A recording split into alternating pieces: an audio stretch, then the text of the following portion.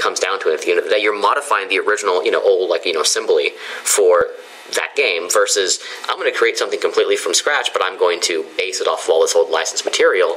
They're okay with the former, but not with the latter. This week on Backward Compatible, Jim and Doc consider the legality of fan-made video games from the perspectives of both the copyright owners and the fan community. Plus, impressions of Assassin's Creed Syndicate, Seafall, and Lara Croft Go. Backward-Compatible.com podcast starts right now.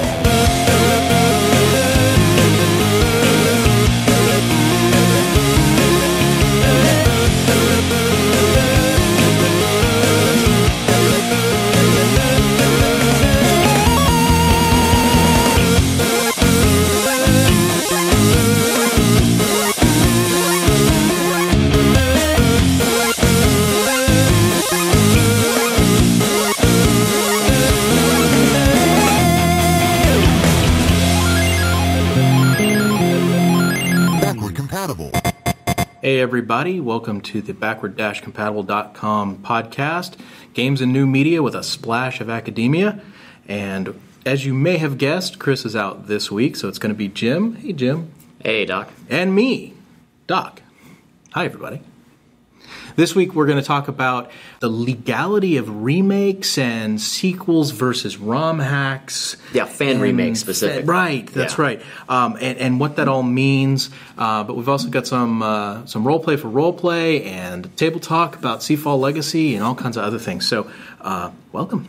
And to get it started, let's just jump right into a button mosh. Get ready for the button mosh, where the crew jumps in on the video games they've been rocking lately. What have you been playing recently, Doc?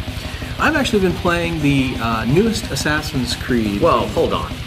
Really? Yeah. You've been playing Assassin's Creed? That's so unlike you. I know, it's terrible, isn't it? Now, to be fair, I do usually wait until about a year after an Assassin's Creed is out. It literally just either sits on my shelf or my dad's shelf might be a more accurate way to say it. 'Cause I just steal his games, which seems in character for an assassin. But remember, this is the game that I was invited to go to the preview weekend for. Oh, that's right. Yeah, so I have actually played this game a little bit before, and before most people got to on retail. And so that memory, that little gem, that pearl, if you will, has kind of formed. And I was looking forward to it. I was really excited about, finally getting into it. And I decided that this was a good time. It is an Ubisoft game. It is a sort of repetitive game. But at the same time, there are a couple of things I really like about it. The first thing is you dive right in. All the sort of modern meta stuff with, I don't know how much you follow it, Jim, but basically Abstergo is the fake corporation that is the modern corporation that is run by the Templar, who are the bad guys. Wait, what did you say the name was? Fake Sturgo? No, Abstergo. Okay, yeah, it's the fake corporation. That'd be a little too on the nose. That's right? a little too, yeah. But then, see, they have a licensing deal with Ubisoft, and so they license out all this data from historical games from the, I know, it's completely alternate reality game meta. It's weird. Yeah. And so when we're playing these things, we're playing real history that are real memories from real assassins. Ooh. And that's kind of where they've gone with it. The Desmond story is lost and gone forever and long ago, which was the first three games, was the Desmond story. And so now they've kind of open-ended it, and it has a little bit of a reputation now for being samey. You don't play an Assassin's Creed game without knowing what you're getting into. You're going to run around, you're going to have little tiny missions, you're going to reclaim the city, whatever city it is. It's going to be a fairly accurate historical recreation for your recreation. And you have a really cool hoodie. And you do. You always have, these... You push people out of the way as you walk, right? Well, it's customizable now. So you get, part of it now is creating weapons, crafting weapons, that sort of thing. Now, this one's a little steampunk. And it's your hideout, for example, is on a train. So if you ever watched like the Old West? No, it's Victorian. It's Victorian era, okay. London. All right. But so it's funny you say that, because I was about to say, if you've ever watched like the Wild Wild West show, you remember that old one? And it was kind of steampunk. It definitely had steampunk elements. It's kind of like that in Victorian London, and that's what it reminds me of. And they did a remake movie a while back where they had like Will Did you ever? What was it? Will Smith? Yes, was which was horrible. It was terrible. Did you ever? The giant spider at the end. Yeah. Oh God. And the guy who was in the wheelchair that kept cleaning out the liquid earwax from his ear. Yeah. Oh, that was gross. So, did you ever play Arcanum? It's like an RPG. Yeah, I'm familiar with that. That was also a steampunk. Yeah. And I think that was Victorian London as well. Correct. This doesn't push it that far. Okay. It's a bit like saying to the normal Londoners, it's normal London. But to the assassins, there's a secret underbelly of tech that comes from so it's like the hidden whole technology or something. Yeah, it's a hidden tech thing. And that's why I said Wild Wild West is a really great comparison, the original series, because he had all this secret spy tech that we didn't know about. Yeah. And so that's kind of where it is. Like James Bond has all this secret spy tech that we normal people don't That's exactly use. what it is. But what I love about the plot of this one, first of all, you're brother and sister twins. And so you show up because you're basically like, we're going to take London back, even though the assassins have said don't do that. And then they show up, and there's an assassin there. His name's Mr. Green. He's from India. And he goes, oh, they finally sent me help. And then we're like, yes, we're here to help. Lie, cross fingers. And basically that's just it. That's the plot. You're there. You're going to take back London. Do it any way you want. Are you consistently switching between those two characters? You can control at it. Will? Yes, you can. It's actually, to make a terrible comparison, it's just like Grand Theft Auto 5. I was about to, yeah. Yeah, in that regard. But it's not like when you switch to them, they're in the middle of doing something that would be related to their character. No, actually, like that's a good 5. point. That's a really good point. Because of the meta of the genetic memories, you have both genetic memories, and they both did kind of the stuff. You get to sort of select in the running around town part who's doing which part of it. So, do they play differently, though? They do. You have different tech trees for them. And do people react to them differently is the other question. That's also true, yes. Okay. And so what you can do, you can get to a thing like, it's a locked chest. Wait a minute, I'm going to switch to Evie from Jacob and the Fry twins. Right. And then I'm going to unlock the chest with her. But the reason I ask that is because typically, assassins or spies or those sort of like anyone that's involved in espionage throughout history, men and women would approach it from a different angle. Well, that's true. Very common for a woman spy to sort of use her femininity to get into certain areas that a guy may not be able to have access to. To use one example, so can you do things like that? Well, by default, she's the stealthier one, and he's the ham-fisted one. Okay, but you can really. You can spend your points, basically your XP points, to your skill points, to even that out, or to really push it and go with it. And so I pushed it and went with it. So she's totally stealthy. When she jumps, like no sound, but when he jumps, it's like thud. Who's that over there? Ugh! And he pulls out his gun and he shoots you. That's where I went with his character. And her character, she's like a silent cat woman who just comes in and just everyone's dead and no one heard a sound. So that's the way I went with it, but you don't have to. And that's actually, the role-playing elements of that are really cool to me. So, and they're both wearing the traditional Assassin's Creed gear, like robes and hoods. They can be. They don't have to be. There's actually dozens of different robes you can choose from, all colors, that sort of thing. So he kind of runs around in Ezio's old gear because there's like stat bonuses that you get depending on what you choose. But there's also a really cool one. It's like a top hat, and it's purple. I made it purple. And I like to walk around town in his fancy duds. Because I'm amused by this. But do the clothing that you wear, does that affect the mission? Like, for example... Yes. Okay, so you could be... Well, it affects your stats in your mission. But, like, if you're wearing, say, stealthier clothing to blend in... Correct. Versus, say, you're going to go to... You have to sneak into or assassinate someone in, say, like a fancy party or something. You would want to dress up in fancy gear instead of trying to hide and not be seen. You might... try to hide in plain sight. To use a comparison to The Witcher 3, which has that exact scenario you just said, yes, it does. It's not at that level, but what it is, you could say, I'm going to choose an outfit that gives me a bonus to blending in because I'm planning on approaching this mission with a blending in style. Okay. But you also have to be careful because, Ubi's writing abilities are what they are, and sometimes they'll give you a hook, which is you're going to go into this party and it's going to be silent and it's a silent kill, and then within seconds the dude's running out the back door. You've got to go hijack a horse, chase him down, and shoot him in the streets of London, and that's it becomes this basically a carriage chase, and that's half the fun is the unexpected. How are you going to react to it? Now, I feel like I need to ask because this takes place in a Victorian London-inspired setting. Yes. So do they throw in, say, like a Jack the Ripper reference? You know, that's the expansion. Sherlock Holmes. That's the expansion. Actually, I think that the people who are there are it's always been an Assassin's Creed tradition to have famous people interact with them. So this time you've got Charles Darwin, you've got Alexander Graham Bell, you've got, in the expansion, Jack the Ripper, and quite a few other famous people of that era that it's really quite good, quite fun. Glad you're enjoying it. I am enjoying it. If people weren't really into the Rogue or the one that was set in Paris, that kind of a thing, so you skipped a few entries, this is the one to get back in on. It really is. Now it's time for Table Talk. Discussions on tabletop games of all kinds. Shall we tabletop, Jim? Sure. I've been playing some tabletop gaming as well. Have you now? I have been, so I'm interested to hear what you've been playing, because I know you usually play some pretty off-kilter games. Off-kilter games. That's a good way to put this. Okay, so back in the day, I may or may not have been part of the team that playtested Seafall Legacy, and I may or may not actually have my name in the credits Really? on the rule book itself on the inside page. Now, I am picturing you're in some sort of a submarine. This is like a Sequest-inspired tabletop game. Am I anywhere close? No. Okay. The real name of this game should be Merchants and Marauders Legacy, in the same spirit of Risk Legacy.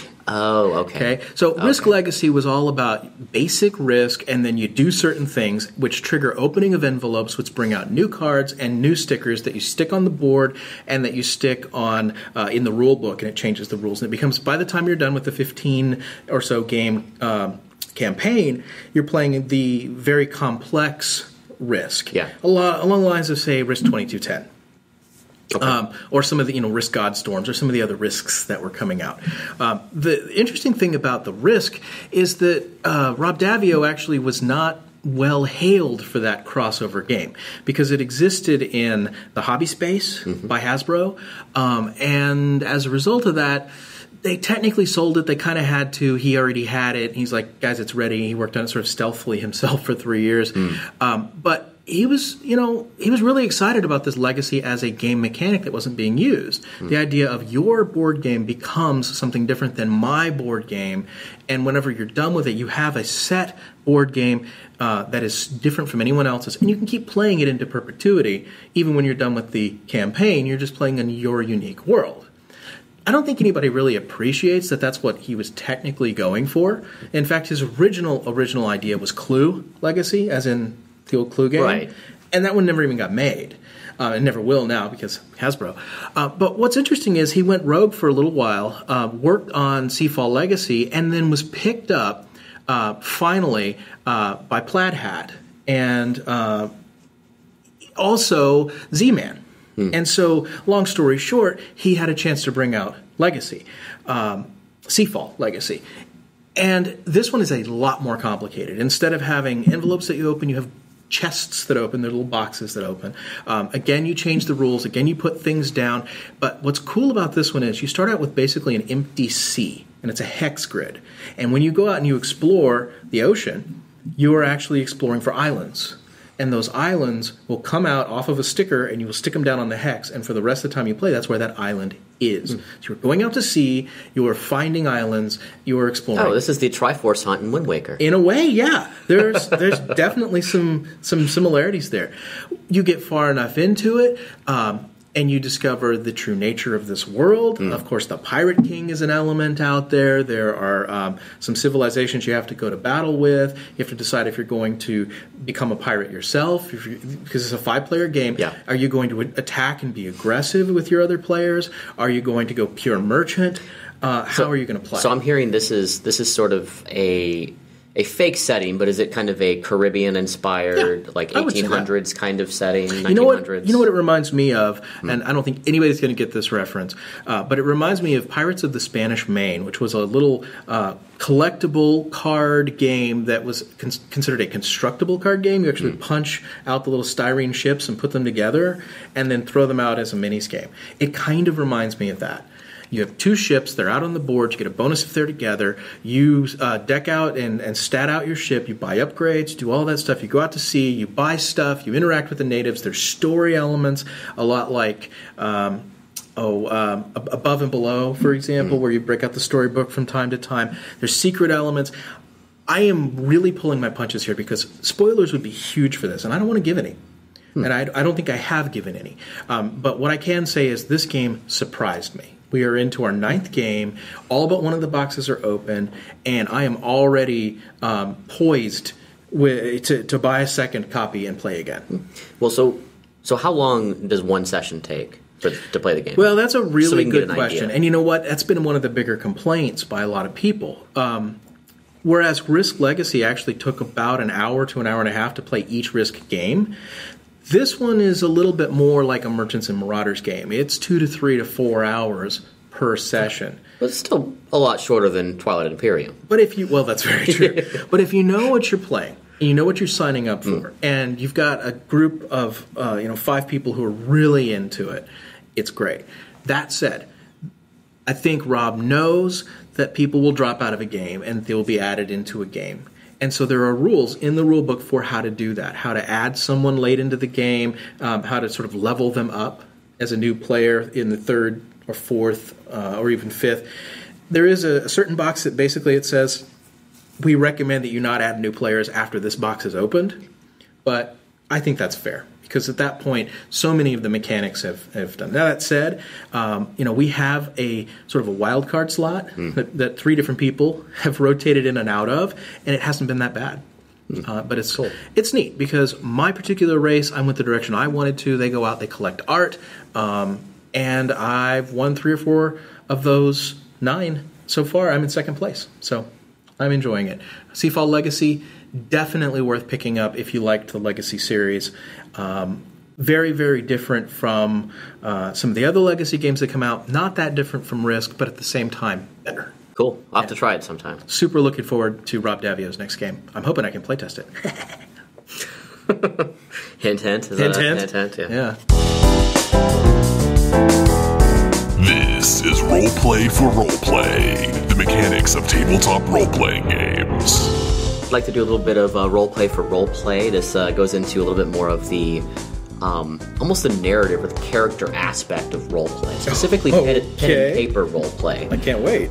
So I've been playing as I've talked a little bit about D&D 5th edition.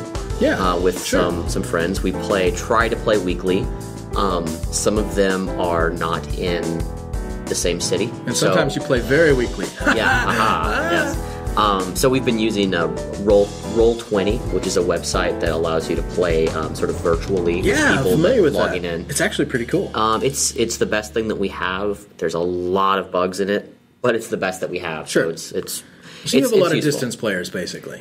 We have one, and then sometimes one of our other players will distance in. Most of us can actually get together. Cool. We have actually experimented with all of us distance, even though 2 of the players live in the same house.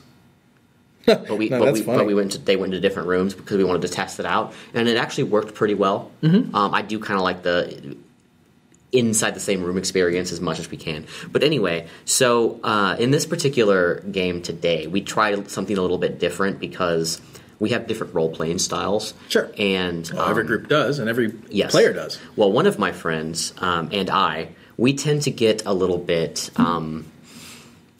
aggressive and self-serving would be the best way that I can put it. than the other players, and so one of whom was originally a paladin and was allowed to by the GM to sort of go a quote path of the gray so that he could not be quite not have such a stick up his butt because a couple of us were sort of going in a little bit of a darker direction. It would sort of kind of ruin the game if you have one player that's trying to do, no, let's be goody two shoes, and then the other 2 being, no, let's just do this because it'll get us money. And you constantly do that. That's at true. A certain point, you can't really have a campaign. Yeah. Well, the opposite is true too. If you've got a trader, right? So you need to at least be okay with following a certain direction. Yeah.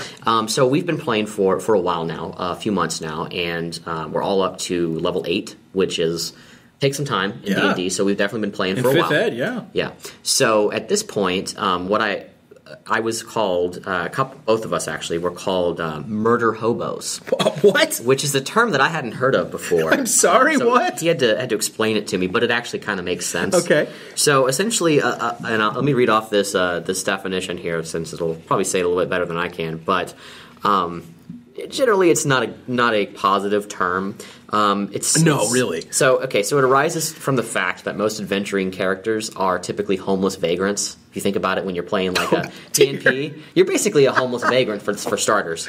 But sure, I'll give you that. You're always on the road. You're traveling. You're not really. You don't really live anywhere. You don't have a job per se. Going from town to town. Right. But the murder hobo, their default solution to problems that they face as an adventurer is to basically, kill things and then take the treasure. Yeah, you stab it till it dies. Yeah. Right. So a murder hobo is someone that is you've been tasked with breaking into a home and trying to say you're going to get some information on some sort of big official, and you're going to use it to bribe them later, and have all this backstory, hypothetically. The murder hobo just walks into the house, kills the guy, and says, okay, well, now he's no longer in charge, so I guess we won, right? I mean, that's the murder hobo solution.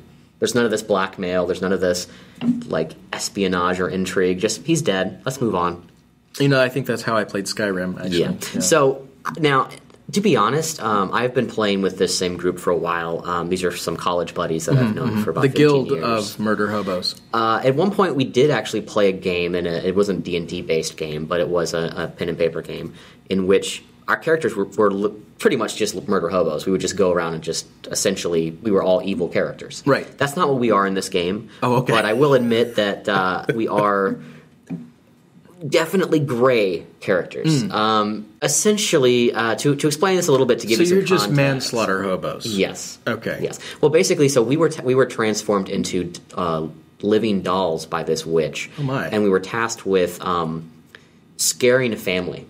So we all had different ways that we approached this situation. So my friend, who is a fellow murder hobo apparently, his solution was immediately to go in and start carving kill, kill, die, die on all of their walls. Oh, yeah. And then actually sticking immediately looks for table knives so that he could have a weapon. Immediately tries to stick nails on their toilet seats and beds to try to get them stabbed. Just immediately jumps to that area, whereas our other friend, who is a paladin, is trying to go for much more subtle ways to scare them. Sure, yeah. I'm kind of more on the, let's just go for the, writing things on. Let me put it this way. I stole the peg leg of a young boy, and carved demonic symbols on it, and then stuck it into the bed of his sister, and then made it seem like she had stolen his peg leg, but apparently the parents hate the boy, so they came over to punish the boy.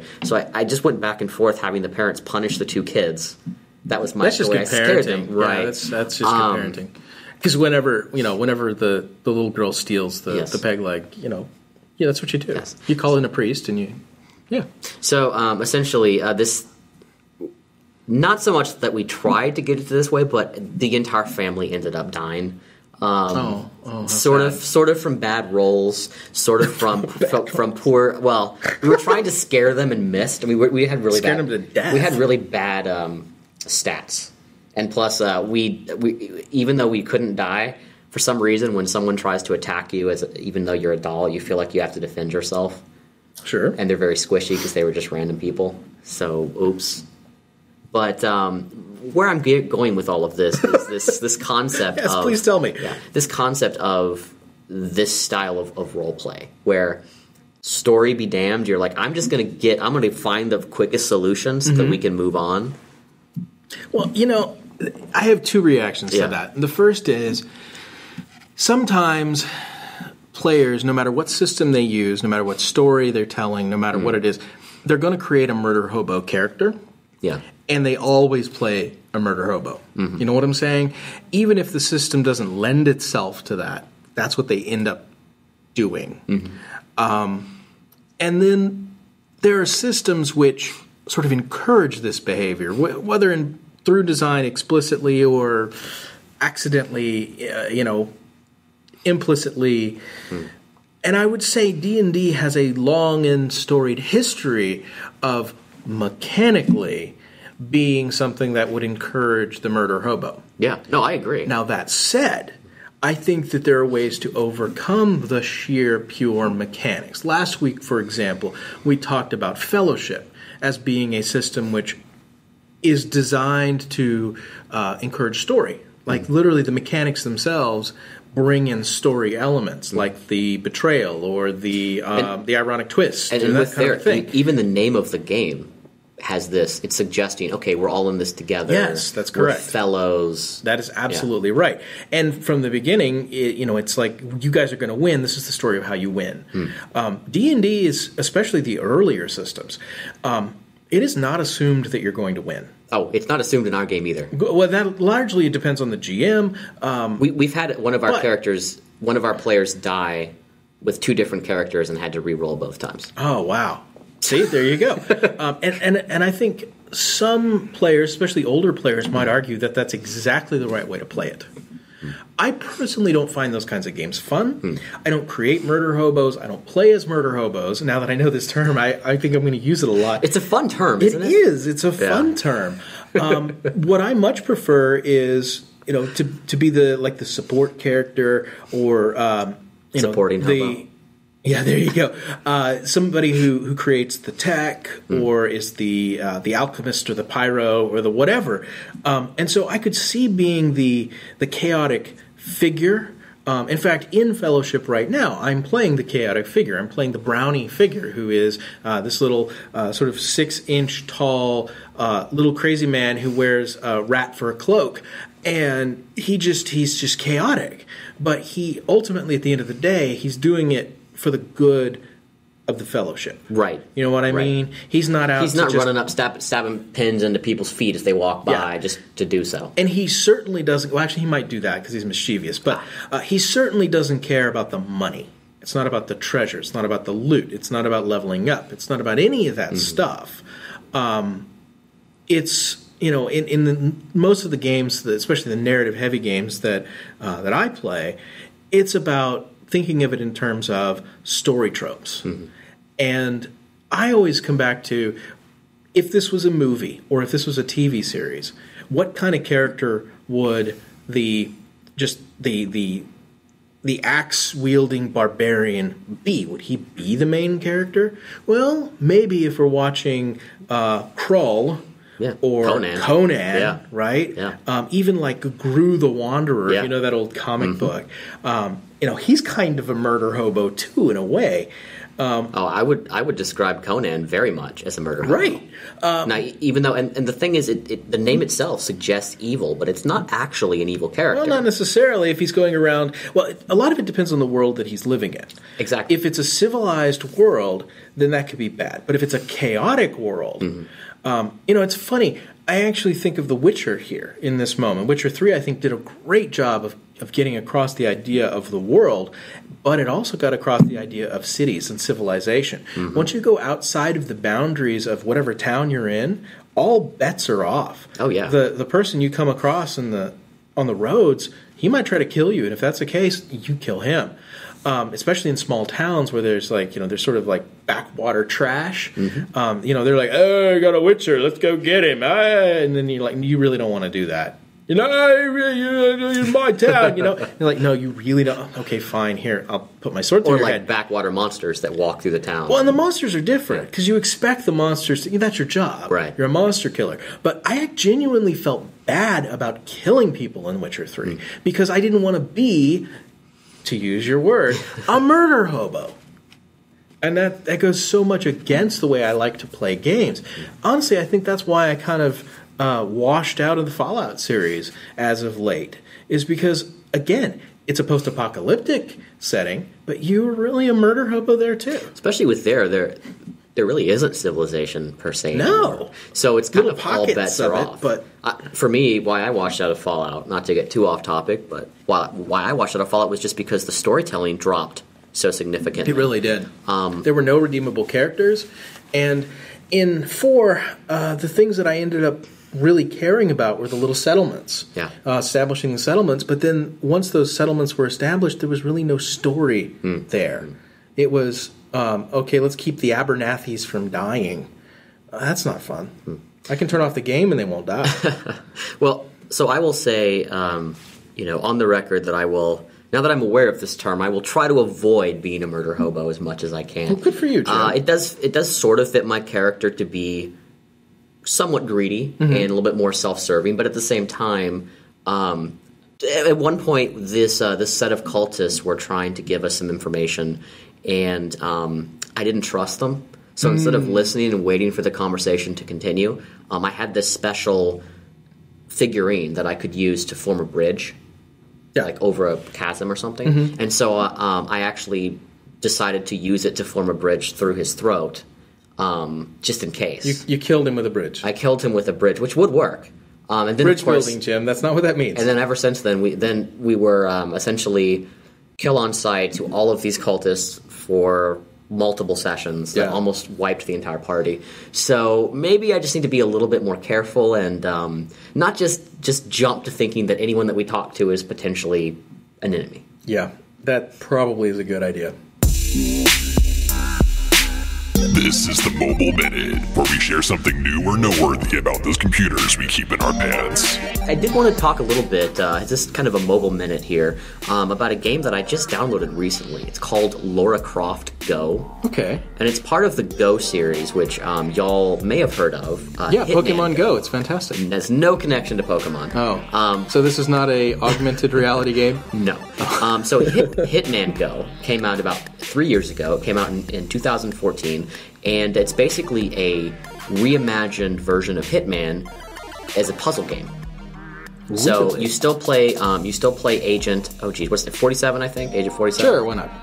And so you play him, but you're in this environment and you have to move him through the space, solve these puzzles in order to complete your assassination missions. It had a very nice aesthetic and all this. So Lara Croft Go was the spiritual sequel in this sort of Go series. And if you notice, these are both Eidos properties. Eidos was bought by Square Enix. Yeah, the game itself is being published by the Montreal division of Square Enix. Okay. And then, of course, a game came out recently, a Deus Ex version of Go. So Deus Ex Go. Wow. And that's the newest one. That came out just last year. So I decided to download Lara Croft Go. All 3 games are currently on sale for only $1, so I figured I'd try one. Okay. And I thought, I like the Tomb Raider concept. It's been a while since I've liked a Lara Croft game, to be honest with you.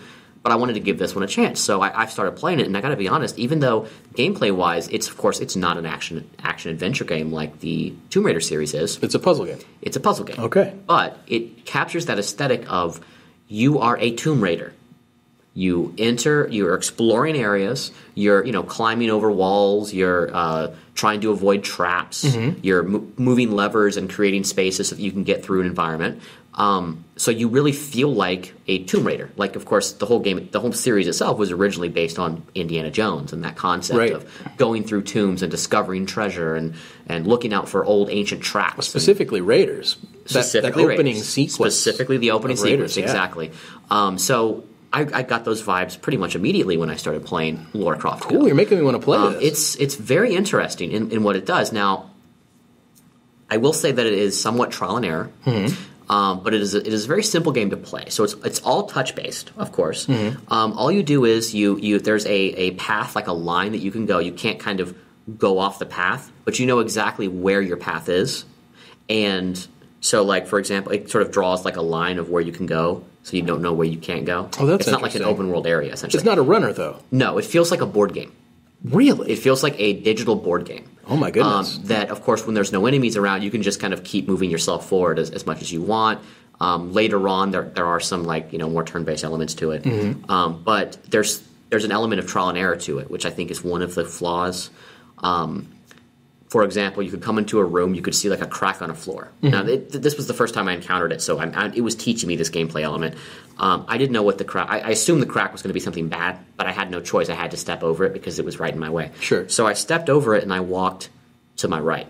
Well, that turned out to be the bad call because the ground cracked a little bit more once I walked past it. Well, now I'm at a dead end and I had to walk back over it again to get to the other side. So when I walked over it a second time... Cracked again and you fell. And I fell through. So it's teaching me, okay, if I see these things, I can only walk across them once. So I need to be careful and think ahead about where I can go. Which was an interesting way to teach it, but it also adds this element of trial and error because I could totally see how down the line, if I don't know which direction is the right way to go... Oh, that's very meta, yeah. Yes. but you always start right at the beginning of the level. So there's like I guess you could say there's a level and then there's like smaller stages within it. So you would start at the beginning of that stage. So far it really hasn't been that frustrating. Okay. I would say the aesthetics are one of the better features of this game. It's very beautiful to look at, and the music and sound design is really good too. So I would recommend it if you like puzzle games and you like the concept of being a Tomb Raider more than you like the new Tomb Raider games.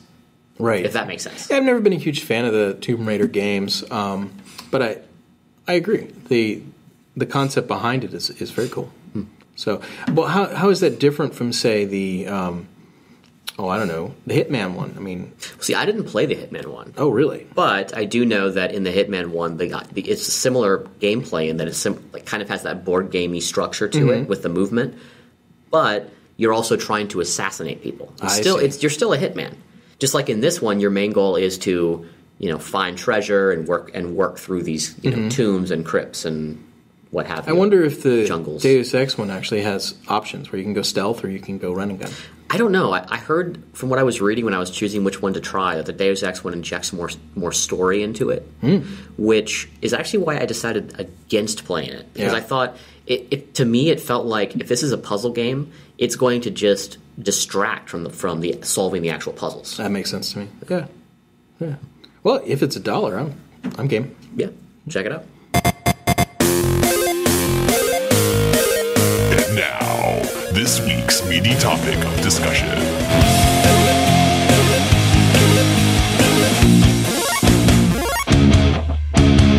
I've been playing recently a new ROM hack, Metroid Rogue Dawn. I've been kind of on a Metroid kick lately. I played another Metroid 2 remake, which I shared with you and Chris. That name, that title always gets to me because I'm like, well, which one? Yeah. But it is actually the AMR2, right? No, AM2R. Yes. See, I did it wrong. The AM2R, which stands for Another Metroid 2 Remake. And really it's because there had been so many people that had tried to do remakes or hacks or recreations of Metroid 2. His was just the only one that actually finished. He's just being clever in the title. He's saying it's another Metroid 2 remake, guys.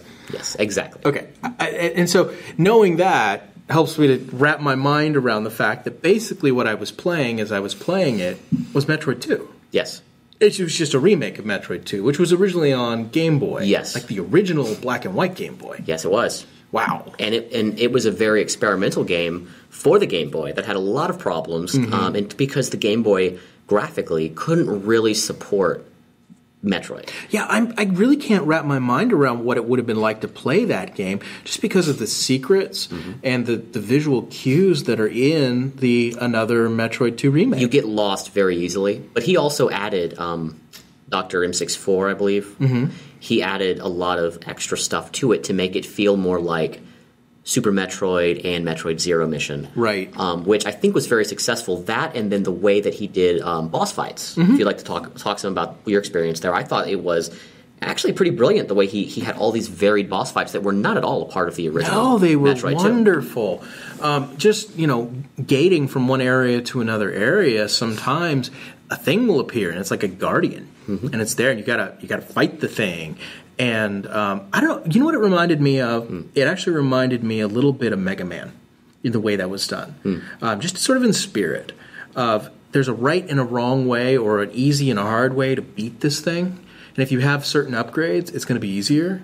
And it's kind of related to the area where those bosses are. You know what I'm saying? That's certainly true. So I'm actually finding the Metroids themselves, what are they called? The Mother Metroid, not the Mother Metroids, the things that float around and try to kill you. They're all Metroids, but they're in different stages of development. Right. So you've got the Beta Metroid and the Alpha Metroids so and the Omega Metroids. Call them the Omegas or whatever. I'm actually finding them really easy to beat because I ended up finding lots and lots and lots of rocket upgrades. And so I can just get into that sweet spot, crouch down, and bend up, and it's like boom, boom, boom, boom, boom, boom, boom, boom, boom, and they never get a hit on me. As long as they don't get one hit on me, and then I take some damage, but kind of have to run and regroup. Yeah, some of those Omega fights were a little frustrating. I loved the introduction to the first Omega that you see when you go into that lab and there's all those dead bodies strewn about, and you're pretty freaked out. It is freaky, man. Sound design is great. The sound, everything about that game is wonderful. And again, it takes me back to that whole idea that I think we said that Nintendo should have just made him an offer. Oh yeah. I mean, it's worth it. They could have sold this game easily on. They could have sold this game quite simply. And would have made plenty of money. You could have released this thing on the Switch with a little bit of a graphical upgrade, maybe. Sure. You don't really need one, frankly, because it's retro and it's nostalgia glasses and it's all of that. Okay, so here's my war story. In order to play this thing, you've got to play it on PC. You don't really have another option. Correct. And so I don't have an Xbox, and the Xbox controller on Windows is native, so you can just plug that thing in, and it's plug and play, and it's fine. It's a driver that downloads, and you go. But what I have is a whole bunch of PS3, PS4 controllers.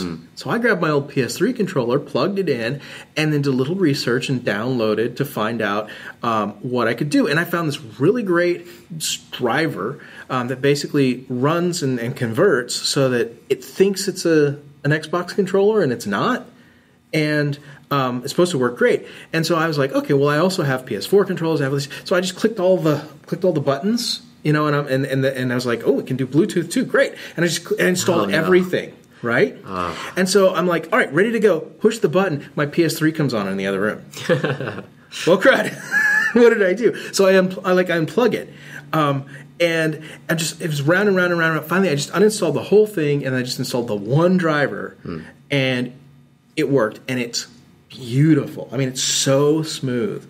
It's like native. It feels like it should be a part of my PC. And now I don't think I'm ever going to just take it back. It's just that controller is going to live in my office now because that's the controller that I use for playing games. And so it's wonderful. But that said, there were some things I had to kind of learn about another Metroid 2 remake as I was going through it, and there was a little bit of a learning curve. But the amazing thing about it was Metroid teaches you how to play the game as you play it. And so I have not had that kind of a gaming experience for literally a decade. I have not enjoyed a retro game that much. I have not enjoyed a retro-like, because we talked about retro-likes in a couple of episodes back, 10 or 12 episodes back, like Shovel Knight, that kind of a thing. Now that I've played this, Shovel Knight doesn't compare. Some of the others they just don't compare. This is a classic game that feels right. It's got just the right amount of level progression. It's got just the amount of teaching. It scales well. It's a brilliant game. A truly brilliant game. I'm glad you like it. I did. That's why I picked it as one of my favorite games of last year. And so that dovetails perfectly into the real topic here. Yes. Which is, whenever we talk about these remakes, fan remakes, really it's like a fan project that takes some sort of a licensed character, a licensed game basically, and then makes their own version of it, whether it's a remake or a sequel or a prequel. It's unlicensed. Right.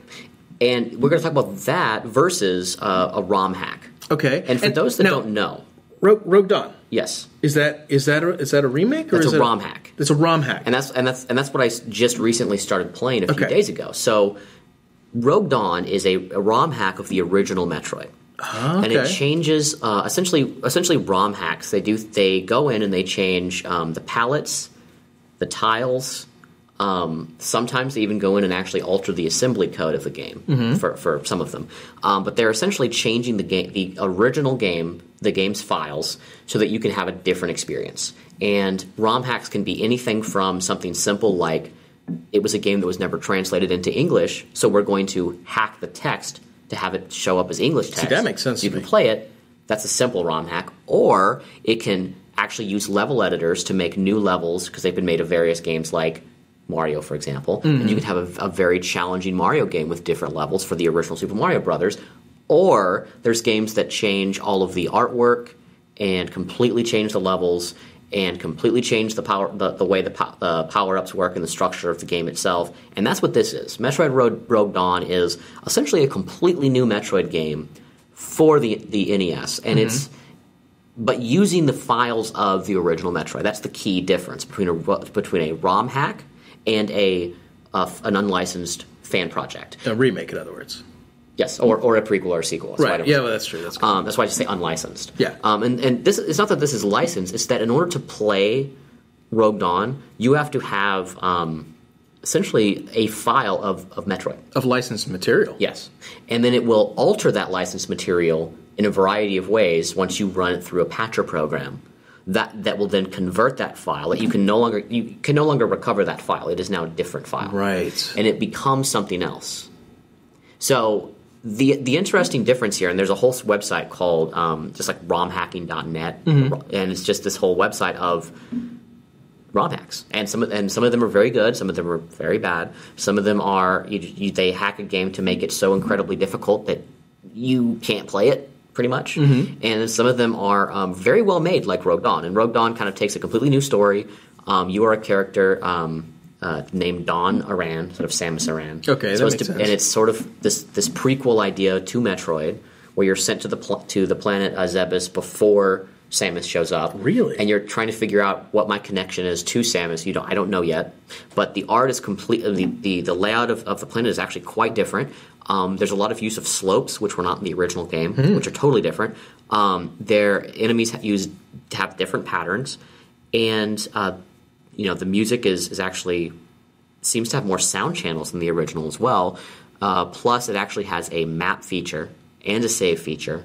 It does more things than the original Metroid could do, mainly because the original Metroid was an earlier game, and this is sort of taking all the tricks that people learned how to do on the NES and applying them to this game through hacking all of the files.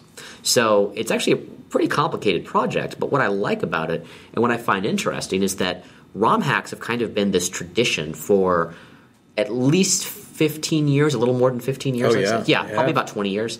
And they pretty much go undisturbed for the most part. There's a few exceptions where a company will step in and say, no, you can't release that, and they'll send a DMCA. But it's rare. One of the most well-known ROM hacks, Zelda Outlands, you may have heard of it, was released all the way back in 2001. Yeah, it sounds familiar, yeah. And it's probably the most well-known ROM hack because it popularized it a lot, because it was a completely different version of Zelda. Totally different levels. Everything was different. It wasn't just we're going to make this game extra hard, or we're going to translate text. No, it was hacking in order to make a new game. And ROMs have been around forever. Yes. I mean, I remember way back in the day downloading some ROMs from some old Sega games, because that was literally the only way you could play them. Yes. This was before GameCube or Wii or any of those sort of re-releases, before consoles were even online. Yes. And there was a big deal about whether or not there was going to be a modem that shipped natively with the Xbox. You remember that one? Yeah. And it was like, we made a terrible mistake. We didn't ship it with a modem, because that's where it's going. And now you can't even imagine playing games without them being online enabled. Right. So back in those days, the only way that we could play, say, the Shining Sword series or something like that was to download the ROMs, or find an old system and somehow track down the old cartridges. And a big part about that too, and why, to me, I mean, and I will admit I do play games. I do emulate games. Right, sure. Older games, and a big reason for that is, one, you're not going to get the same experience if you download like a virtual console type of the game. True, yeah. Because you're not playing on the same system, or a lot of times the emulation is frankly worse than what other people have put together for emulators. Well, especially depending on whether or not they've done the clock speed right. Yes, exactly. Because a lot of those old games were based on the clock speed of the system. And if you have any lag, input lag can really ruin a lot of games too. Totally. And then the other issue with that is when you go out and you just buy another game, like an older copy of the game, the creators of that game are not getting any restitution at all. They get no money at all. And a lot of times that the prices have been so jacked up now, it's kind of hard to find them. Yeah, that's true too. But getting back to this sort of this difference of why I think, why there could be a difference here, or why it seems like companies don't care to shut down a site like ROM hacking, which literally just has thousands of hacks of licensed material. I think a big part of that is they're creating something different and new from old material. So they're not like, whereas you take something like a fan-made remake of a game like AM2R, they're taking a game that Nintendo made Metroid 2, they're saying, okay, we're going to make a version of it that's better. Don't bother ever getting the virtual console version of Metroid 2 because we made a better version of it, which is what he did. I mean, that is what he did. Yeah, he really did. Because I played both, and I can tell you it's a better version. Oh, really? Much better, because of all the limitations on the Game Boy. So while that's great for us, it takes away from Nintendo if they ever decide to make their own remake, and two, it devalues that original version that they made. And the same thing could be said to a lesser extent, but of like sequels, because if they ever want to go back in and make a sequel of their own game, this has happened before. There's been like unofficial sequels to say like Chrono Trigger, for example, that gets shut down regularly by Square Enix for the same reason, because this is a big property for them. They feel like they have a imperative to keep it within themselves in case they ever want to make a sequel. And of course, it could potentially damage the brand. There's all those sort of ideas. Yeah. Well, I hadn't really thought about it until we were talking about it now. Yeah. But let's just say the original creators of Metroid have this really great contract, right? And basically it says that into perpetuity, if anything with these assets or this licensed material is ever released, we get money. Oh, that's true. And yeah, so, I can see that. You know, my grand and brilliant idea of, why don't they just hire the guy? Why don't they just release this? Because as soon as they do, suddenly it's going to cost them millions of dollars because they've got to go pay, the original creators X amount of dollars for this. This is a hypothetical situation, but I could see that happening. Yeah. We don't know what those old contracts look like. Mm-hmm. Yeah, and then something like a lot of these hacks will, even though and sometimes they do use the direct same characters, like Zelda Outlands. There were still Link and Ganon in those games. Oh, of course. But they shifted around all of the assets to the game that you were playing had a different story, and the world was just switched around. Mm-hmm. But it was basically Legend of Zelda just kind of twisted. Sure.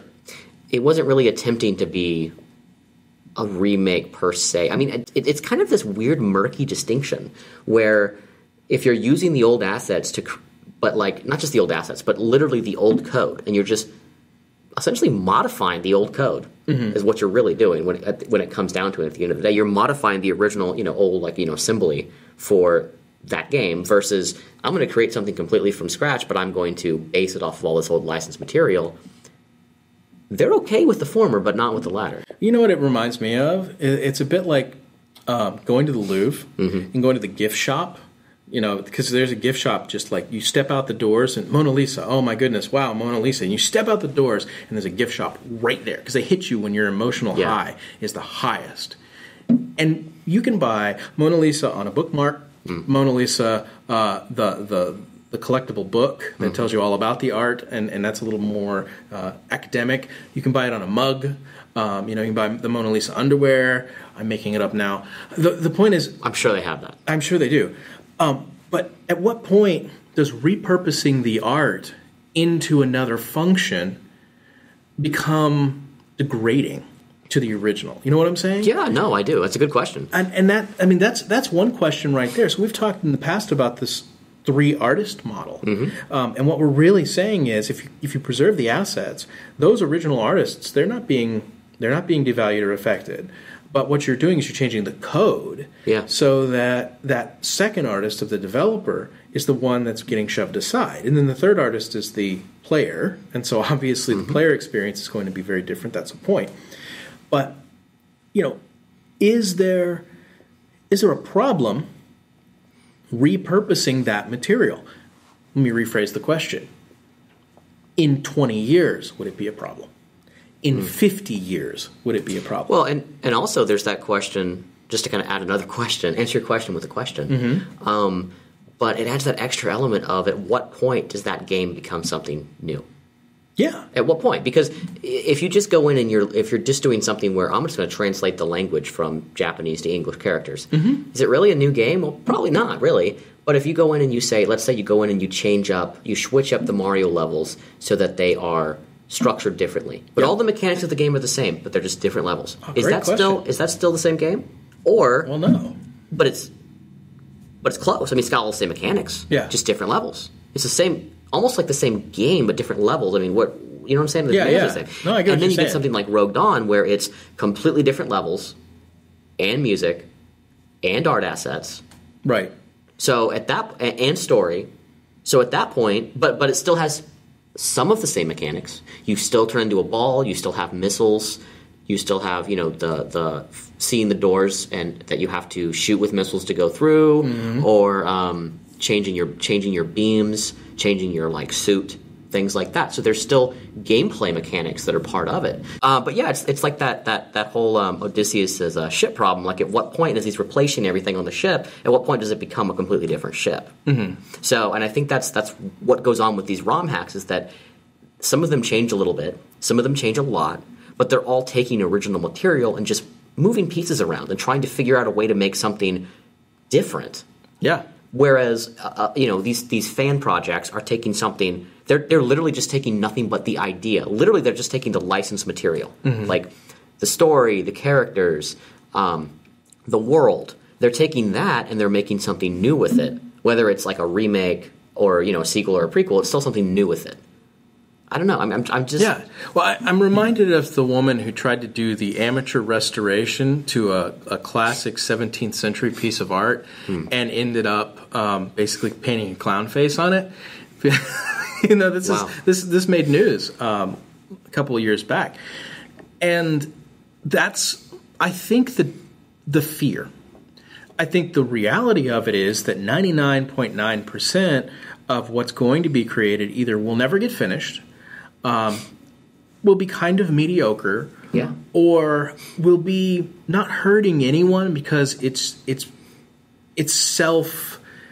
recursive, basically. It's a subculture of fans who are creating stuff for themselves. Right. That's really what it comes down to. They're not making money off of it. They're not selling these things. And it's also their fans. They're doing it out of love for the property. Yeah. And so what you got is two sort of extreme philosophies here. You can take the philosophy that LucasArts has always had, which is basically do whatever you want, guys. The fans are the money. And you make as much, fan art as you want, make as many fan films as you want. You do all this stuff, fan. And most of it's going to be garbage. Stuff will rise to the top, and it'll be good.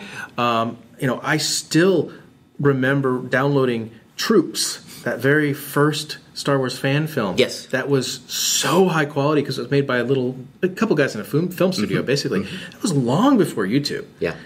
We had to wait like 3 days for that thing to download off of our 14.4 modem in order to be able to watch it. That's love right there. That's dedication to fan nerddom. And then the other end of the spectrum is, you said our name, you owe us money.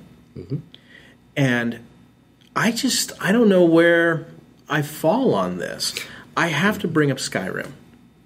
Because Skyrim shipped, the PC version shipped, with sort of an open mentality for modding. The creator, all the assets, all of that stuff was there. But as I think a super important sort of ingredient to that you mentioned right out of the gate, you have to buy the game in order to use it. And you have a licensed working copy. With the assets of the game. Correct. Yeah. And so I think that's going to be one of the keys to understanding why the reactions are what they are in this. Did you buy our game? If the answer is yes, then the next question is, great. Are you just using the assets from our game? Yeah. Okay, yeah, you are. Okay. And are you just rearranging those so that you can have a fun fan experience? Yeah, okay. Are you trying to sell it? That's of course, and that's another big part. Obviously. And the other thing too is signs like ROM hacking and others that are similar to it, including the people that put these together. They never give you the ROM file either. They give you a patch file. So you have to have the ROM file. Right. You can have, and there's plenty of ways that you can get the ROM file. I mean, I have multiple copies of Metroid, by the way. I have old physical copy somewhere, like locked away. I probably have 2 of them. And then I've actually bought it multiple times for different systems. I've bought other versions of it for like Game Boy Advance. So I have like probably at least 5 different copies, both digitally and physically, of that game. Now, I'm no lawyer, but my understanding of the law is that if you have purchased a copy of it, you can have the ROM as sort of a backup copy of it and use that within that context. Yeah, and that's the assumption. That's the assumption. It's that apparently that actually came from nowhere. People just kind of made that up, from what I hear.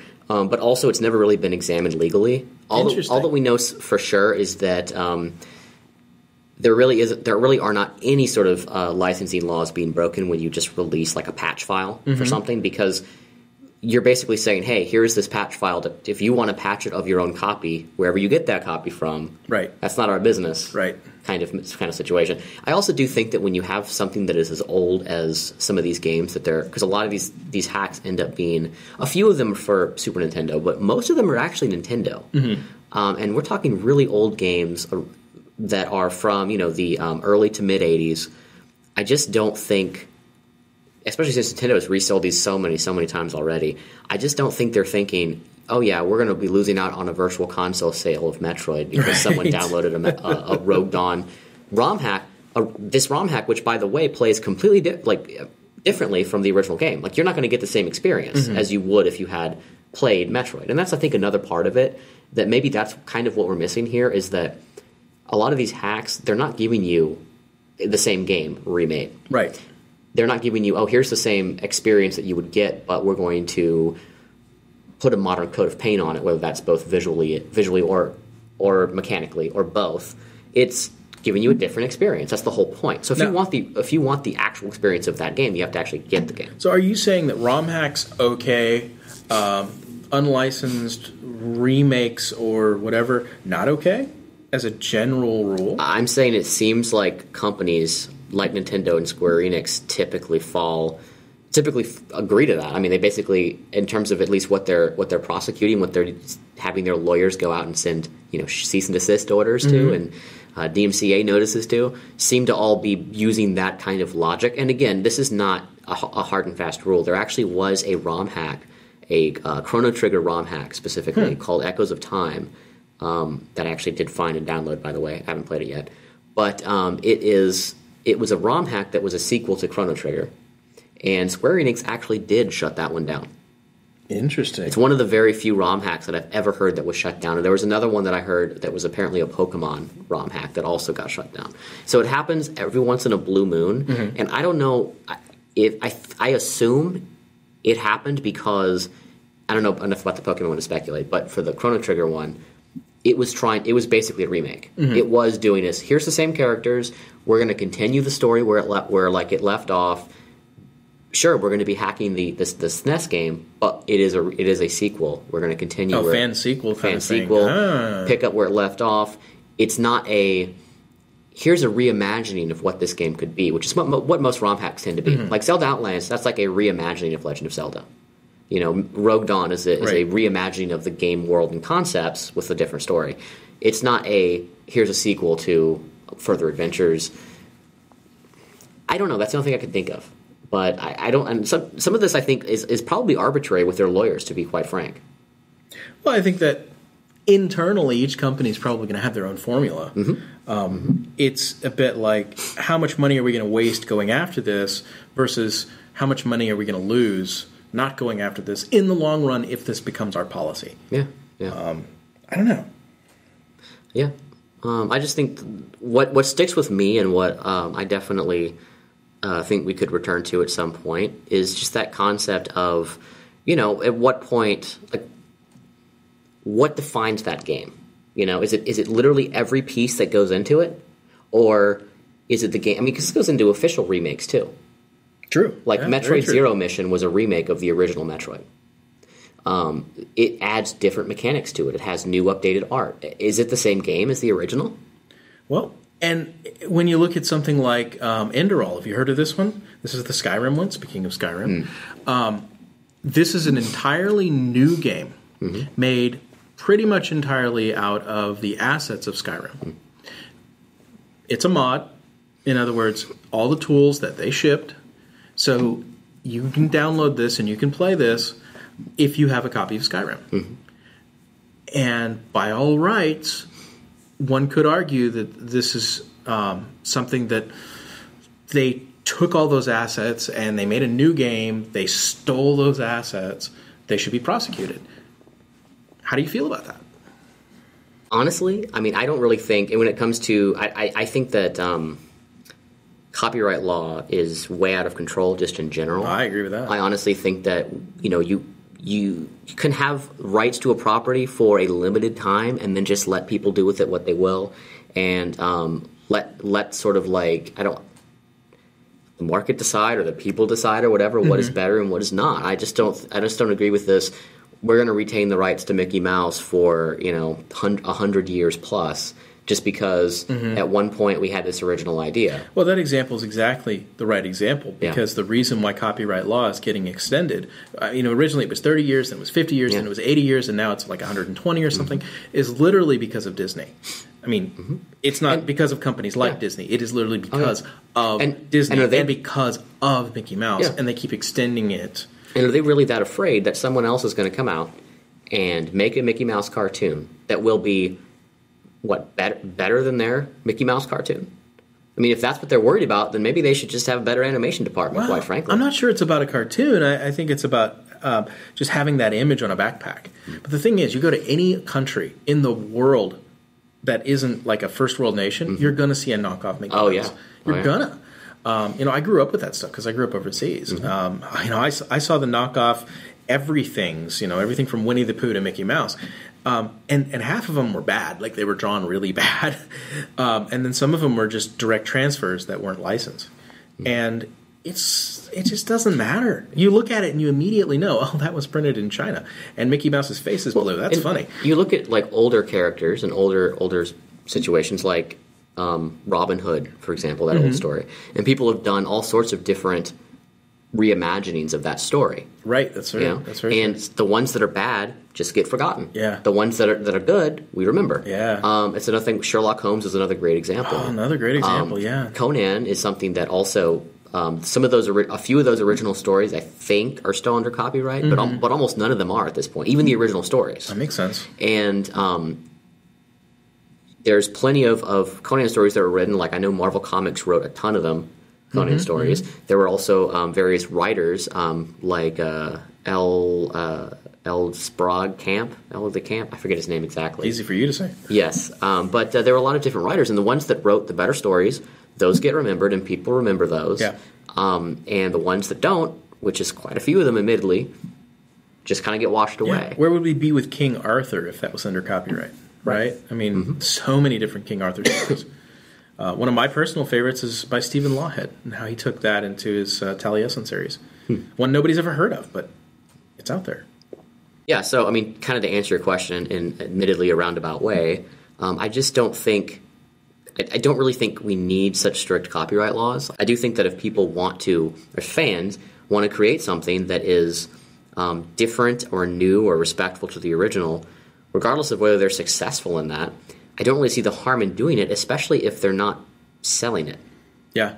Well, it certainly hasn't hurt LucasArts, has it? No. Now they are Disney, so that's going to be interesting. Yeah, and see now that I think that was one of the fears when Disney bought them is that policy will be eroded over time, and I think it will be because Disney is very hawkish about their copyrights. They are the most hawkish of anyone. Yeah. Well, the easiest way for them to kill Star Wars would be them to start going after people who do knockoffs of Star Wars, because that community is built around the idea of I go out on the weekend and I put on my stormtrooper uniform and I cosplay. This is not a personal narrative. Well, they've already been they've already banned the Leia bikini, or tried to. Yeah, it's true. And that was a popular cosplay costume. So, what's our takeaway then for this idea of the modded ROMs versus the remakes versus with these? I mean, because here's the thing. Right now, yeah, sure, I'm playing Assassin's Creed and enjoying it, but that franchise is going to fade. In 10, 20 years, nobody's going to remember Syndicate. And then there's going to be some who do, and they're going to want to go back, and they're going to bring in all these different assets from all these different Assassin's Creed games, and they're going to recreate the Master Assassin's Creed omnibus, where you can play all the games together as anything, and all the assets are going to be conflated. And that's kind of a cool idea 20 years from now. Does Ubi... I mean, I don't want to do they have the right, but should they go after them for that? Or is this like some kind of a renaissance, literally, since it's set in the Renaissance, but, you know, a gaming renaissance where they could bring back the property? You know, is that what the real fear is here? Remaking Metroid, is that helping to bring back Metroid? Is Metroid something that needs to be brought back, or is Metroid dead? I think the fan base. I think Metroid still has a very loyal fan base. Mm-hmm. I think one of the things that annoys people, just in general about Metroid, is that Nintendo seems a little too focused on the fact that it's not as big in Japan. Metroid is much bigger in the U.S. and Europe than it is in Japan. That makes sense. And many have speculated that's one of the reasons why Nintendo doesn't push Metroid as much as, say, Legend of Zelda or Mario, because those do well all over the world. Metroid doesn't seem to... I mean, it's not like it has no fans in Japan, but it hasn't caught on as much. Who doesn't like an Italian plumber? Yeah. I mean, come on. So those... I maybe they're just more universal, Mario. But so yeah, I do think that Nintendo, when they release a game like Federation Force, which Metroid fans took as an insult after waiting so long for another Metroid game after Other M, which was a direct, it basically was spitting in the face of fans. Other M was garbage. It was bad design in a number of ways. It was really badly designed. It also just completely ruined the character of Samus. I mean, it was just... That's true. She was a completely different character. Nobody liked it. Everyone from all sides attacked that the way the character was portrayed. But mechanically, the game sucked, too. It was wasn't evil just the Samus story. from the alternate universe. There we go. Yeah, that's what and then this new one, Federation Force, is not even attempting to be a Metroid game. It's just a completely different game that has the Metroid name slapped onto it. So it feels almost like an insult to fans. Mm-hmm. And then you sort of compound that by when some fan who, has been working for years loves the game and, puts a lot of blood, sweat, and tears into a new project, and Nintendo comes along and says, no, you have to take this down. So, I don't know. I honestly don't see the reasoning behind it, aside from them thinking that in some way it harms them, and I don't see how. Yeah. I don't know. Whenever you've got an old character who is to use the technical term, a mute, which is an empty avatar that you pour yourself into. There's really no backstory. It's basically you see the ship, and then you're running around on the planet, and that's kind of it. And you don't really know what kind of a federation exists out there, and you don't really know the personality of this person other than what you're injecting yourself into. And all of that. You say all that, end, but that changed Another M. Well, that's my point. That's my point. Is maybe the real problem with Other M wasn't what was said, but that the meta didn't match the meta that was in our head. Our head canon. It was both. Was different. It was both. I'm not saying it was good. What was said was pretty terrible. Yes, but I'm not saying it was good. But what I'm saying is maybe even something better wouldn't have been accepted either, because it still wouldn't have matched what was in our head. And I wonder if that plays into this, is that what we're really craving, the reason why we want to go back to these old games, is what we're really craving is the empty experience that we poured ourselves into as kids, rather than the spoon-fed, robust experience that we're getting today. Mm-hmm. And that is fodder for a whole other show. I agree. Yeah, so... I guess this kind of closes our discussion on ROM hacks, fan remakes, and the legality thereof. So, I'm Jim. And I'm Doc. Thanks for joining us for this episode number 92 of the Backward-Compatible.com podcast. We'll see you next time. We want you to write into the show, because dialogue makes everyone better.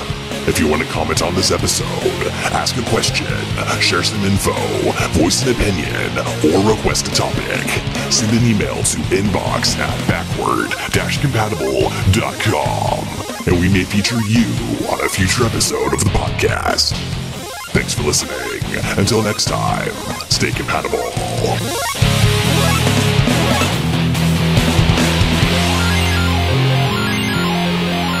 Backward Compatible.